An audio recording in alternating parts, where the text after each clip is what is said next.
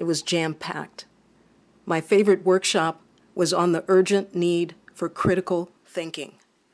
The premise was that in these times we are in such a rush to accomplish that we have forgotten the importance of time to think and prepare. If I have to basically cut down the movie in one or two sentences, I would think one of the sentences would be, things do not appear to be what they are. Every character, initially they appear to be, either weak or strong, and then they are not something else. This happens to each and every character, and I think this is one of the constant lines in the movie, that things do not appear to be what they appear to be.